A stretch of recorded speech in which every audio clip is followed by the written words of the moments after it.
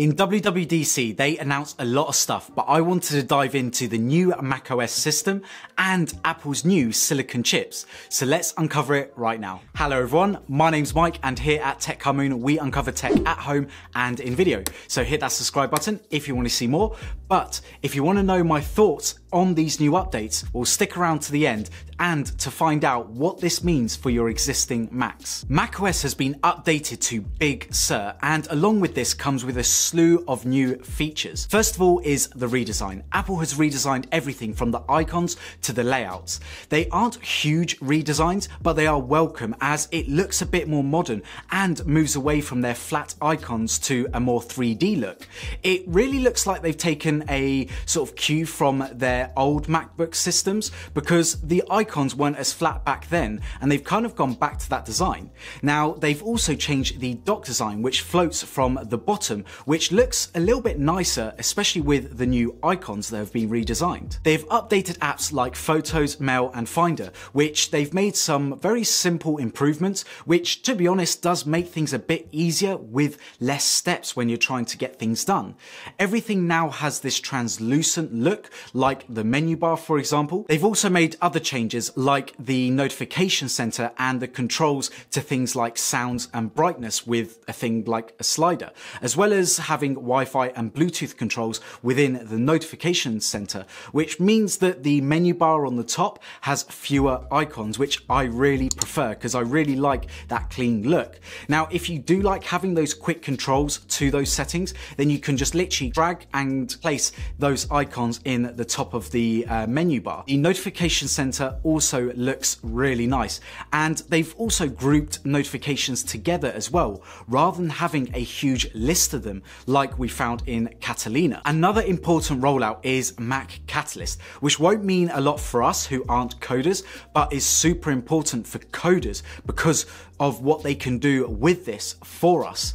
We can now start to see our favorite iPhone and iPad apps in the Mac systems, which means that we are less likely to leave our Macs to access an application which we might typically use in an iPhone or an iPad. One huge thing which might actually make me switch back to Safari full time is the fact that Safari can load websites up to 50% faster than Chrome. And we all know that Safari is easy on the system too, meaning better battery life and better multitasking as well. I just wish that this was available on Windows so that all my bookmarks and any information is also updated on my Windows PC, not just on my Mac. As always, Safari has some amazing features when it comes to privacy, and this latest version takes it one step further with a privacy report button when you access websites, meaning that you can actually see who is trying to track your data when accessing those websites. And it even looks at your managed passwords and makes sure that none of your passwords have been compromised in a security breach, which is pretty amazing to have that built into a web browser. One thing that might make it easier for me to switch to Safari may also be the new extensions section of Safari, as it now is easier for developers to port over their extensions that they've already made for other browsers like Chrome into Safari. This means that you won't actually be missing out on any of your favorite extensions when using Safari. But as always, Apple makes sure that privacy is most important,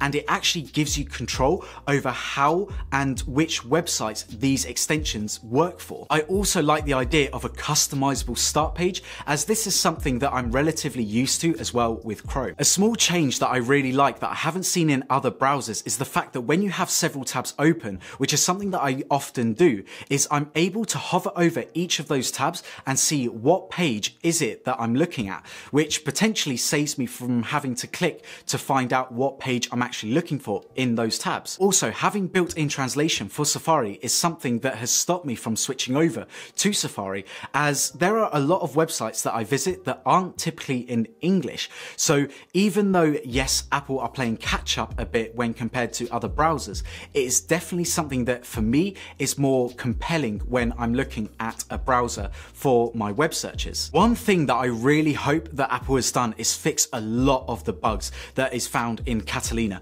because we all know that Catalina hasn't been the most stable OS that Apple has released. But now let's talk about what we all knew was coming, and that's Apple's new ARM chips, also known as Apple Silicon. Apple Silicon is Apple's custom ARM chips for the Macs, and this is based on their iPhone and iPad chips that are found currently in those devices. Apple is no stranger to creating their own chips, which they've done for pretty much the last 10 years. But this is one big move, as their chips will now be compared to AMD and Intel chips. I can already see the videos when Apple starts to release their first Apple products with these chips inside, and we will be definitely comparing these chips to their Intel counterparts. When Apple was talking about these ARM chips, the main purpose for Apple switching to these ARM chips is because Intel are releasing, for example, more powerful chips, but they are also a lot more power hungry and less efficient, which doesn't work with Apple's design language or future design languages, which are basically to create quieter and thinner products. Apple spoke about the history of creating more power efficient but more powerful chips in their iPhones, in their iPads, as well as things like their Apple Watch as well. And they also talked about how they plan to use these same technologies for creating their new Apple Silicon chips, which I think will work favorably for Apple. Similar to Intel chips, where they have different chips for different types of computers, Apple mentioned that they are working on a family of SoCs too. This means that we'll be seeing different types of Apple Silicon chips, depending on whether it's going to be for the iMac, for the MacBook, or even things like the MacBook Pro potentially. As we've seen with macOS, they're really trying to unify a lot of their products, meaning that developers are now making applications for not just the iPhone, but also make it available for the iPad and Macintosh, meaning that for those who are deep in the Apple ecosystem, your applications that you normally love to use on your portable device, for example, like the iPhone or iPad, will now also work with the Macintosh as well, meaning that you can now have a lot more continuity between these platforms. Now you may be asking, what about my professional applications that I currently use, like Microsoft Word or Adobe Photoshop or even Final Cut Pro? Well, Apple has already thought of that and has already been working with Microsoft and Adobe, as well as their in-house Pro Apps team, to develop these applications for Apple Silicon, meaning that when the first devices with these Apple Silicon chips arrive, we can hit the ground running. Because unlike Microsoft, when they released their Surface Books with these ARM chips, which, if you didn't know, were basically failures, because not even some of Microsoft's own applications worked on that device. The way that they've done this is by using a platform called Universal 2, which allows developers to firstly compile their apps for these new silicon chips, and secondly allows developers to not only support these new Apple Silicon chips, but also existing chips. So what this means for us who have Intel-based Macs is that these apps will continue to support us and these Intel-based chips, so that we're not going to be missing out on any future updates potentially. Apple has also thought about the developers who might not want to update their applications for the new silicon chips, and they have built a layer called Rosetta 2,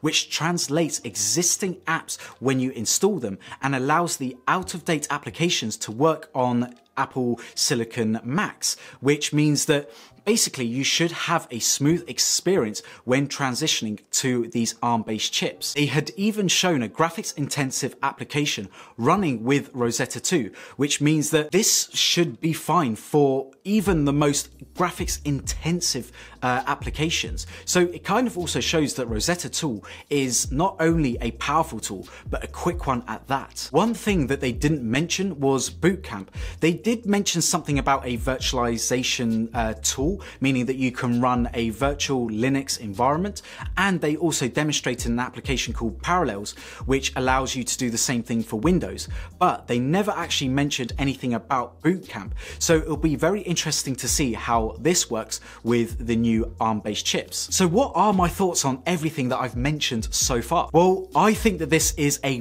big turning point for Apple, as well as their design teams who design things like the Macintoshes as well, because I think that they they've been limited with the Intel chips because firstly, it's not giving them the performance and thermals that they're looking for, and they normally have to design around these limitations.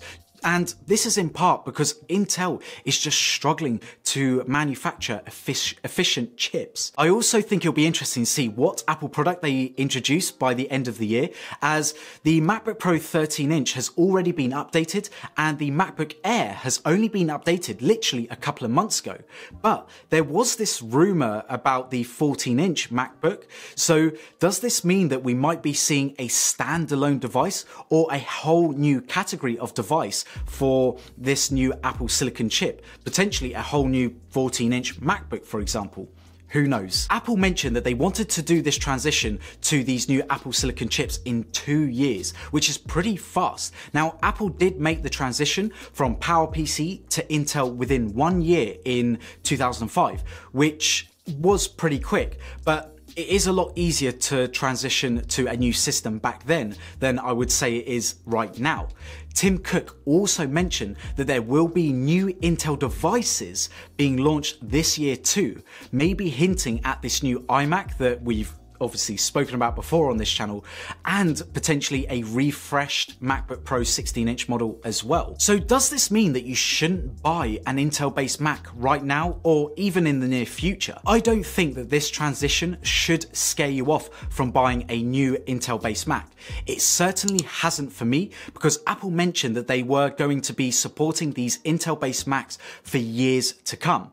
Now, does this mean that older models with these Intel-based chips will be supported for as long as they had been? Well, I don't think so. I think that for the 2016, 2017 and 2018 Macs, I think that we'll be seeing a much shorter software update lifespan than we've seen in previous years. I think that potentially rather than seeing, let's say, 6 to 7 years of software updates, I think that we might see 5 to 6 years. So not that much of a difference, but still a difference for those who, I know that a lot of my viewers do keep their MacBooks and iMacs for 6, 7, 8 years plus. But there we have it. As always, this is a discussion, so please leave a comment down below on your thoughts and what you think about these announcements. I really want to hear your opinions on these. Also, check out the links in the description below if you want to support the channel. If you haven't already, please follow me on Twitter and Instagram at TechHarmoon. Drop me a like on this video and hit that subscribe button if you want to see more. Also, check out these fantastic videos if you want to see more of this face. Anyway, everyone, I'll see you in the next video. Bye.